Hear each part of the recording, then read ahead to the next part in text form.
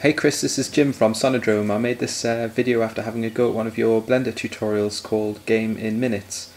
I didn't quite make the same game, I messed around with it a bit just to have a go at a few different things. But while I was doing this I noticed a few weird things that I thought you might be able to shed some light on and help me with.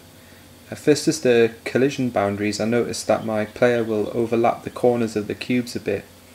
So as I push up against them it still moves the cube, but there's a bit of an overlap there and it looks a bit weird, and obviously that's something you might not want in a game, and I was wondering if you'd come across that before, if you had any solutions for it.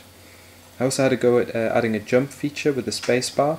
It works great, but I noticed you can still use it whilst you're falling, so you can actually go off the edge of the main plane and jump back onto it. So I've stuck a link to the blend file in the description.